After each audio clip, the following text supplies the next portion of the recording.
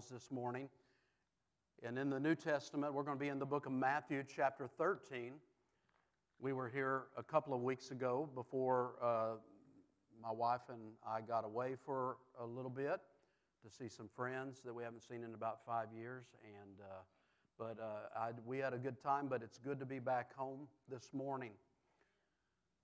I'm not real big on entitling sermons, although I do, for my purposes here, I really don't constantly remind you of a title that I put to a sermon because I want you to use your imagination as to what God has for you, and maybe you can put your own title to the sermon this morning. But I've always been fascinated by various literary expressions, figures of speech. Now, I was not real good in English per se when I was younger, but somewhere along the way I had a couple of good English teachers that really taught me English and grammar.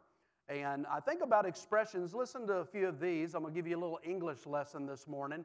Expressions of deception. Here's one for you. Looks can be deceiving. Let me give you an example of that. You've heard the expression, use that in a sentence. Well, let's use it in a sentence. Although the house looked perfect from the outside, it had many issues. And anybody that's bought a house can say amen to that. What would we say? Looks can be deceiving. Not everything was as it appeared. Here's a sentence. He seemed content at his job, but he was actually looking for other opportunities. Not everything's as it appears, right? There's an expression. So those are expressions of deception. Think about philosophical remarks. There's more here than meets the eye. The quiet student in class turned out to be a mathematical genius. There's more here than meets the eye. Everything that glitters isn't gold. I think that's even was made into a song. Think about it like this. The investment seemed like a sure deal, but it turns out that all that glitters isn't gold. And so I could go on and on with many of these warnings about falsehood.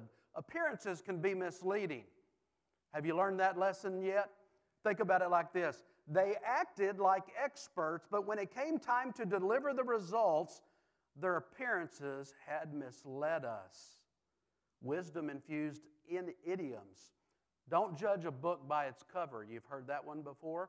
And I think probably we would all say that about ourselves. Hey, don't judge a book always by the cover. There's more there. And she underestimated her opponent because of his age, only to be defeated. Don't judge a book by its cover. And so there's some more encouragements to dig a little deeper. Think about that. Scratch the surface and discover. The truth was in the details. Now here's one for you. Looks can be deceiving. Have you learned that one yet?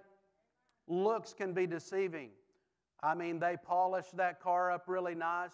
They put some really thick oil in it so it sounds like it's running really smooth. You buy it and you get down the road only to find you're at the mechanic shop. You know what? Looks can be deceiving. Whether you're imparting good advice to people or perhaps just commenting on life's unpredictable nature, phrases like this can help us understand the context of things that we deal with in life. Now, as we continue Matthew chapter 13, the Lord uses a device here. He uses what we call a parable. And we learned the last time that we met when I was here before Brother Copeland. By the way, thanks again, Brother Copeland, for standing in last week. You did a great job, as always. But one of the things the Lord Jesus addresses here and how He addresses it is through what we call a parable. And if you want to name this parable, you would say something like this. The last one I shared with you, looks can be deceiving. Now, a mystery in the New Testament is simply this. It's something that's held in the heart of God, and obviously God knows all things, and God knows a mystery, so nothing's a mystery to God. And in His perfect timing and for His holy purposes, He will reveal the truth of the mystery. And when we think about the doctrine of the Trinity, Or we think about the doctrine of the church, the doctrine of Israel. These are mysteries that we don't fully understand, but one day we will in God's timing. And so in these parables, what did the Lord Jesus do? He spoke of things that would be going on literally in our world today. In fact, Paul also talked about these things in 2 Timothy chapter 3, verses 1 through 5. We'll be in Matthew in just a minute. And I'm going to give you a number of verses, so I hope you have your Bible. On the back of the bulletin, there's a place to take notes. So just write these verses down. 2 Timothy 3, 1 through 5 says this, "This know also that in the last days," what days? The days before the Lord Jesus returns. Do you realize this morning that one of these days, see, everything seems to go on as it's always gone on. You get up, you go to that job, you drive that car, you leave that house, you do your job, you come back home in that car to that house, and you do it all over again. Maybe you get some free time. Maybe you get some enjoyment here and there. You purchase some things. You have some hobbies. You watch some TV. But one of these days, the trumpet's going to sound, and the Lord Jesus Christ is going to rock your world and rock my world. This know also in the last days, perilous times will come. And the things we see going on with Israel right now, the things we see going on in the world, Jesus said in Matthew 24, these are just the beginning of sorrows. These are just the birthing pains before the delivery. What's the delivery? The great tribulation for Israel and for the world. So Paul goes on here, he says, "This know also in the last days perilous times shall come." Now see if this sounds like our day. "For men shall be lovers of their own selves, covetous, boasters, proud, blasphemers, disobedient to parents." Do you realize, kids, that's a sign of the end times? Unthankful, unholy. Here's one for you. Without natural affection. Truce breakers, false accusers, incontinent, fierce, despisers of those that are good, traitors, heady, high-minded. And listen to this. Does this not sound like America? Christianity wrapped in the American dream. Lovers of pleasure more than lovers of God. Somebody here this morning, you'd rather be out on the lake in a boat than you would rather be here, but you're here, and I thank God that you are here. A lot of people today, they'd rather be having pleasure, and there is pleasure in sin for a season, but folks, the payoff's coming. And he goes on, having a form of godliness. Oh, you talk to these folks, and they're going to say, yeah, I'm a Christian, I'm a believer, but their life says something totally different. You see, looks can be deceiving, and they might have a form of godliness, but they deny the power thereof. And Paul told Timothy, from such turn away. Now, again, the last time we spoke, what did we talk about? The sower and the seed.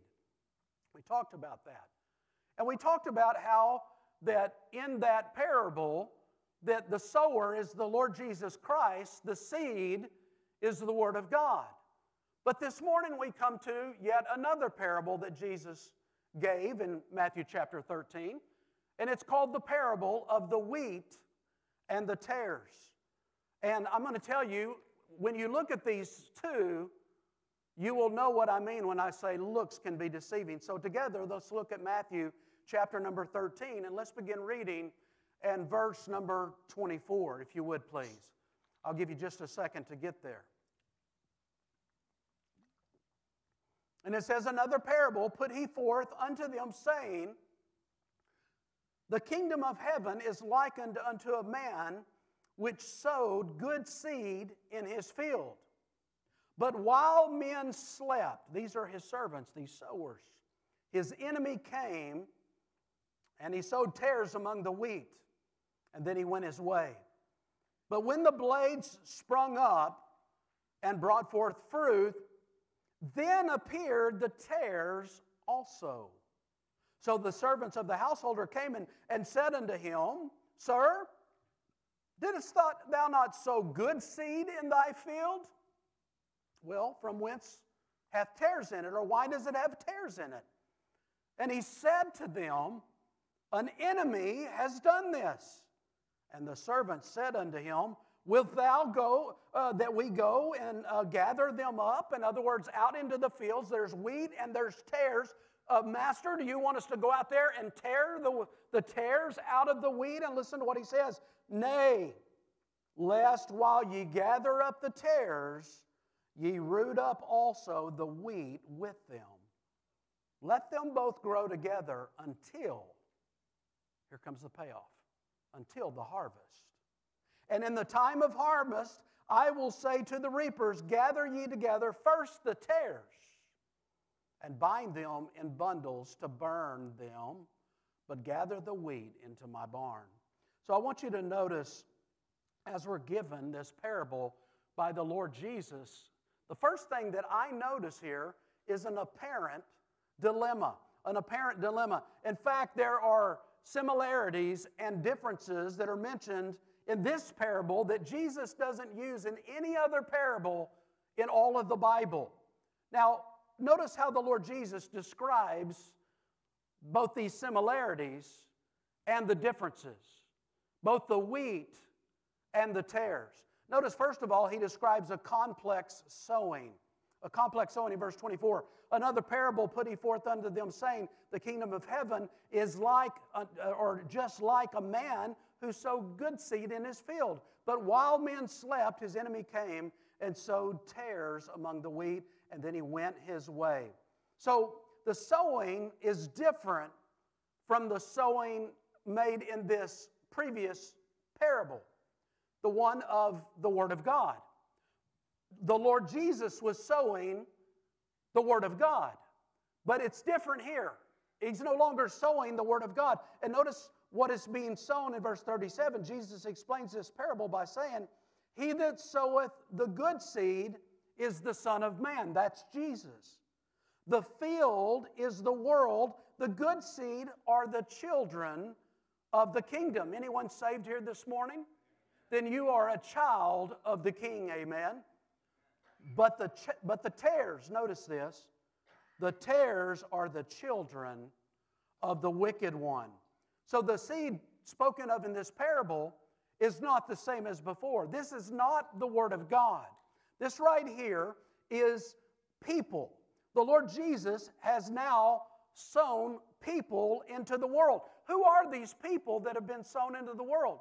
They are the ones that followed the Word of God and accepted the Lord Jesus Christ as Savior. They are the ones with the good soil. The seed found good soil and it rooted. And as it rooted, and as those roots sought nourishment and water, it began to grow. And as it grew, it did what? It bore fruit. And so it was evident what happened. We understand that there were 3 other types of soil upon which the Word of God was sown. Last time we learned that. And again, I remind you this morning, there's 4 types of soil here. And 3 of the 4 will not hear what I have to say today. They'll hear with their ears, but they'll not hear with their heart. They'll take note of what that preacher said, but they're not going to apply it to the need of their life. Only 25% or 1 out of the 4 will take that word to heart and act on it. So again, the saved ones, the ones that had the seed fall on that good fertile soil, if you come in this morning prayed up, prepared to hear from God, can I tell you this morning your heart is fertile soil? And it's just like I prayed before I come. God, simply fill my mind with your thoughts, my mouth with your words. God, I am just a mouthpiece. All glory goes to you. I'm just a man. I'm nothing without you. And so even when the Word of God goes forth, it's not Rick Ross that does anything. It's the Word of God. But it's a necessity this morning that the Word of God finds itself to rest in fertile soil that's prepared to hear what this old gray-haired, bald, fat man has to say. Because what I'm saying is the Word of God this morning. So the saved are those that have been to the old rugged cross. The saved are those that are redeemed by the blood of the Lamb. The saved are those that who have accepted that incorruptible, infallible seed of the Word of God and allowed it to produce life in their dead spirit. You go, I'm dead? Before Jesus Christ comes into your life, you're dead. The Bible says that we were all dead in trespasses and sin in times past. But you hath He quickened. The saved are quickened by the Spirit. Now, you teens that stayed up last night at Six Flags, you're going to stay awake this morning or I'm going to call you out by name, amen? So just pay attention. That's good advice, trust me. They didn't get home till 1:20. And so I'm like, because I know it's hard to stay awake sometimes when you're young. I remember I worked a job, and we'd be sitting around over there, Pastor Reed would be preaching. I didn't get home till 1 o'clock from Wendy's or K-Bob's or Western Sizzling, and I'd be over there going like that, doing that. But boy, if you fell asleep, boy, he would light you up from the pulpit. Now, I don't typically do that, but this morning, you know what? We want to be focused on the Lord Jesus, amen, and we want to hear the Word of God. So the good seed of which the Lord Jesus Christ is speaking of here is that seed that is present in our parable today. It's not the Word of God now. It's those that have received the Word of God. It's the born-again children of the kingdom. 1 John chapter 3, verses 2 through 3. Again, you can jot these down. Beloved, now are we the sons of God, and it doth not yet appear what we shall be. This is when Jesus comes. But we know that when He, Jesus, shall appear, we shall be like Him, for we shall see Him as He is. And every man that hath this hope does what? Purifies himself, even as He, Jesus, is pure. So those that are saved, we have a desire to live clean lives, to serve the Lord Jesus Christ. That's put in our heart, not because we're good. We're bad.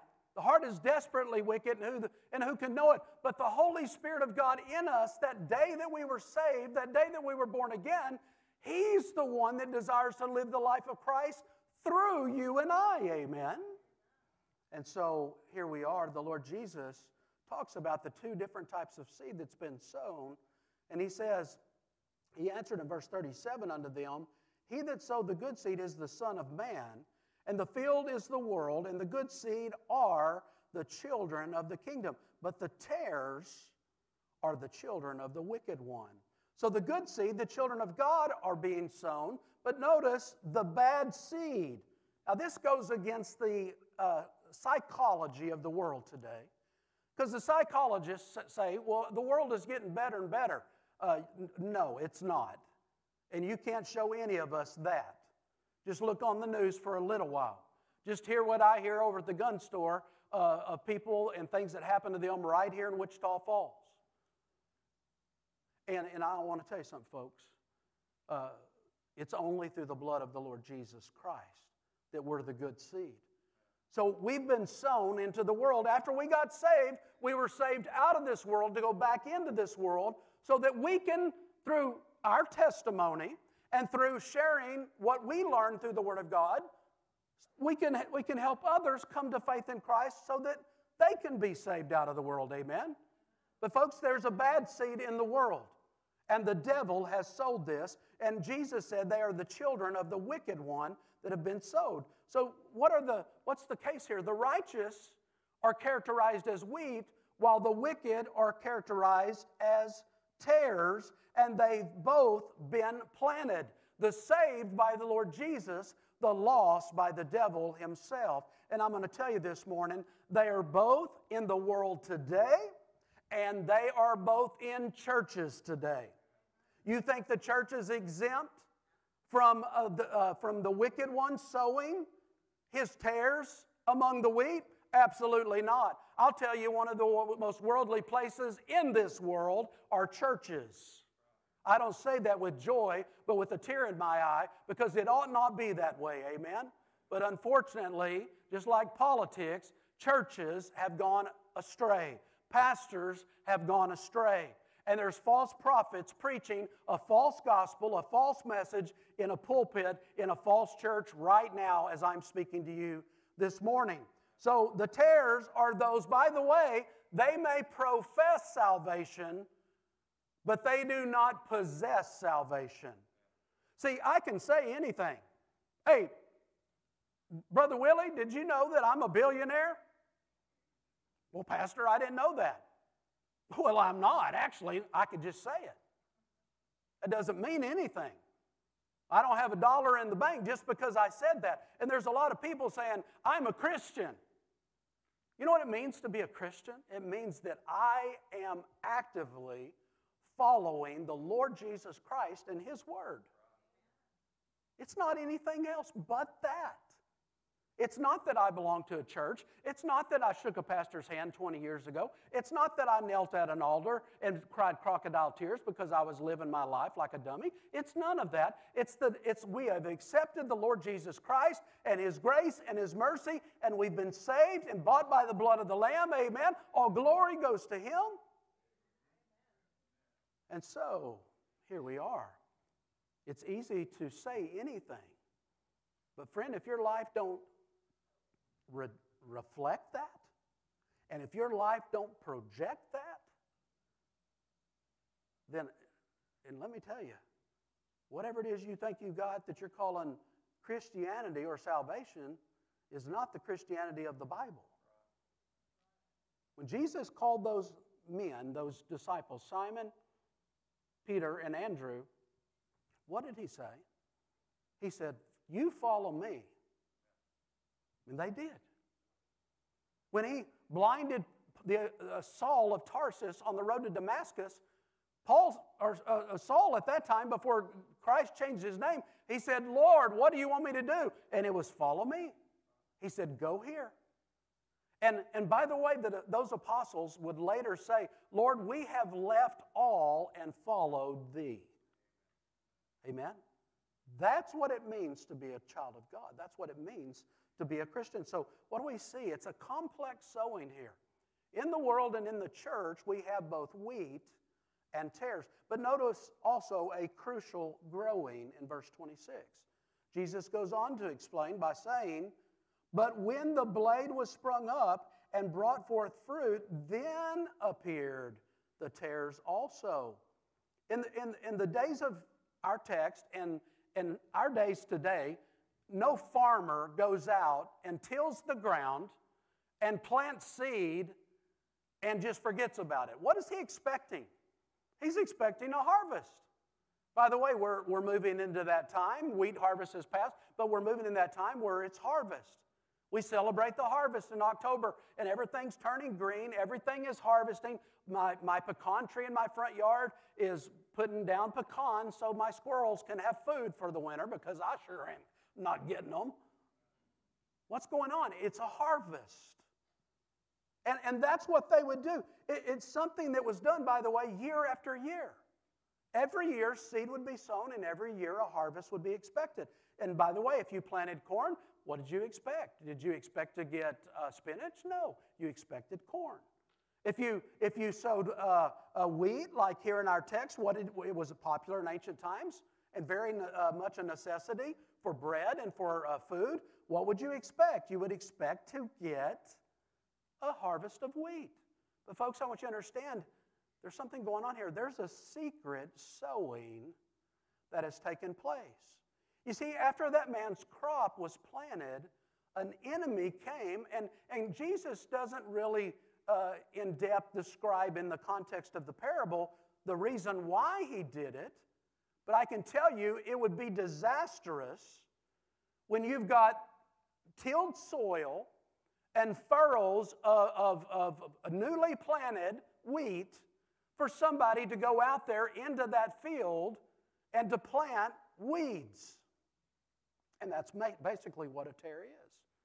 A tare, they believe, was what is called a darnel in ancient times. And what's interesting about a darnel was when as it was growing, from the edge of a field, you really couldn't tell the difference. It looked just like wheat, but it was a tare. And so there's tares and there's wheat. And so we are here today. There's tares and there's wheat, both in our world. The wheat sown by the Lord Jesus, the tares sown by the enemy. And they're also in the church today. You know what the purpose of a tare would possibly be in this? To spoil the harvest. Why would the enemy, in this case, who is the devil, sow tares, non-believers, among the wheat. By the way, I want you to hear something this morning. Listen to me. That word among in the original Greek language, and I don't spend a lot of time giving you Greek and Hebrew and all that. You're not a scholar, and neither am I, okay? So we just talk in English here, amen? Just plain old country plowboy English. You know what it means, among? Every other one. What that means is, if we were to apply that, let's apply it to this crowd right here. And I'm not going to pick on these good gentlemen up here on the front row, so let me start on the second row. So there's Miss Sarah, wheat. There's Landon, a tare. There's Keaton, wheat. There's Alex, a tare. Man, that worked out perfectly. But do you get the picture? The enemy sowed tares among the wheat. And so it is in our world, and so it is in the church today. What has happened right here? He's sown lost, unsaved, evil, unrighteous in and among the saved and the righteous. Not that we are in it of ourselves anything good. Paul said it, no good thing dwells in me except the Lord Jesus Christ. Amen? And so what do we see? The devil has sown darkness in the midst of the light. For what purpose? In hopes to destroy God's plan for mankind. That's it. And he's put, listen, in your life, if you're wheat this morning, if you're saved and you know that, that's settled. For me, I played church for a long time. I guarantee you, I was in that baptistry up there, and I was in the baptistry over there. I was in the baptistry at Faith Village on Ray Road and Thomas. I was making these emotional decisions over and over again, but nothing changed in my life. And I went out in my early 20s and lived I call it my stupid years. I was not pleasing to God, that's for sure, and I was breaking the heart of my parents. Why? They raised me to be one way. The problem was I was unsaved in the church. But July 26, 1992, sitting on the back row right back there, it's like Jesus himself came and sat down beside me, and I literally ran to meet the pastor when he came out of the baptistry and said, Pastor, I got to get saved. He took me to that classroom up there, and I've told you the story before. And he said, Rick, I don't need to go over all this with you. You've been raised here since you were a 12-year-old boy. You know it. He said, let's get on our faces before God, and let's get you saved right now. And I confessed my sins and begged God to forgive me of all that I'd done, including the false professions, and said, God, I don't understand all this. I want to be saved. I want to be born again. And folks, although I'm not perfect, and I've made a lot of mistakes since that day, you know what? There's never been a doubt in my heart that I'm a born-again child of God. I became wheat that day because I was living like a tare before that. You've heard parents use that expression, my son's like a holy tare. I wouldn't apply the word holy to a tare, but that's kind of what the expression means right there. So whenever and wherever you find God sowing, what's he doing? He's sowing people into the world. And if you are here today as a child of God, I'm going to tell you right now, God has sown you. He saved you for a purpose, amen? And what do we say here at Liberty? We're not saved to sit, we're saved to, amen. We serve one another, and we serve the community, but most of all, we serve the Lord Jesus Christ. And we don't clock in and out. It's 24/7, 365, baby. Amen? That's who we live for. So whether we're here or whether we're down at our job, it doesn't matter. We're serving Jesus, amen? And it doesn't matter if, I want to tell you, I want to share something with you, and I don't know if I've shared this yet, but, and I miss my dad, and I know Brother David's here, and his dad recently passed, and my heart goes out to Brother Garcia because he was best of friends with his father, and I was best of friends with my father. And what was really cool, there's a guy that came in the gun store a couple of weeks ago, and he had an M1 shirt on, and that's the company that my dad worked for out the base for 35 years. And we got to talking. I saw his shirt, and I said, hey, how long have you been out there? And he goes, I've been out there about 17, 18 years. I said, do you know Jack Ross? He said, You better believe I do. In fact, I was with your dad when he went to be with the Lord. He was the one that gave my dad CPR. And what was cool about that is I got to meet him, and he said, you know what? You look just like your dad. I said, my poor dad. He had good hair. I don't have good hair. But the face, we look just alike. But here's what was awesome. He said, no one that worked out at that base has any doubt right now where that man is, because everybody knew who he lived for and who he served. And he told me this. He said he was on his creeper there. We're working, and one of the young guys working with us kept hitting his head on the bottom of this T-38 jet. And he said Jack was laughing, and we were laughing and having a good time, and then Jack wasn't laughing. I said, oh, yes, he was. He was laughing over in heaven. I fought a good fight. I finished my course. I kept the faith. Amen. Well done, thou good and faithful servant. What do we see right here? A apparent dilemma in this parable. God, his desire is to sow wheat. Amen? Listen, God wants you to be wheat this morning. He don't want you to be a tare and die and go to hell. I had some kids on my church van I run on Wednesday nights, and it come to my attention that they were planning to be bad before they even got to church. And I guess they planned on being bad on the way home from church because they were being bad in the van. And I said, guys, why would you come to church and then planning to be bad? I said, we go to church to learn about Jesus. We go to church to worship God, and to want to be bad is not good. And I said, one of the things that we know, every one of us, is that every single one of us will one day die. It's appointed, Hebrews 9:12. It's appointed unto man once to die. And after that, the judgment. After that, you will stand before God. And you will either stand at the bema seat of God, where he gives you rewards for the life you lived. And I've said it before, and I'll say it again. Where you will be, your soul, in eternity, and what you will have for all eternity is determined right now, today, on what you do with Jesus Christ and what you do for Jesus Christ. Amen? And there's people that go, you know what, I don't believe that, I don't need that. Well, let me tell you, you're still going to die. And when you die, you will then believe, I promise you. The Bible says that every knee will bow. And every tongue will one day confess that Jesus Christ is Lord, to the glory of God the Father. That's the saved, amen, in praise and worship. And that's the lost in horrible realization that they were wrong. Eternally wrong. And one of the things I said was, do you realize when we die, because we will always be. Amen? We are eternal creatures. There's no annihilation. Just you can burn it up, you can bury it, it don't matter. Your soul lives for all eternity. And let me tell you something, friend. 10,000 years into eternity, and you won't even be close to a probation. 10 billion years into eternity, you won't even be close to the judge saying, you know what, you've served long enough, you're done. It's forever.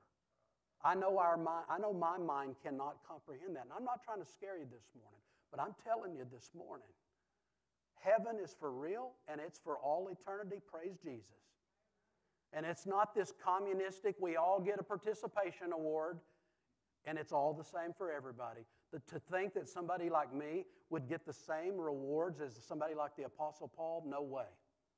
I'm going to be somewhere way in the back of the line, I'm sure. Heaven's going to be sweet, amen? It's going to be good. And any crown I get, a soul winner's crown, the crown for ministry, praise God, and we'll lay down our crowns at the feet of Jesus, amen? And I think he's going to give them back to us and say, this is for you. This shows all of heaven that you faithfully served me. I believe that with all my heart. There's not this communistic, socialistic, Kami Kamala, everybody gets equity. By the way, I believe in equality. Amen? We're all the same. red and yellow, black and white, we're all precious in Jesus' sight. I don't believe in equity. I don't believe just because you have something I don't have that it ought to be taken away from you and given to me just because we're people.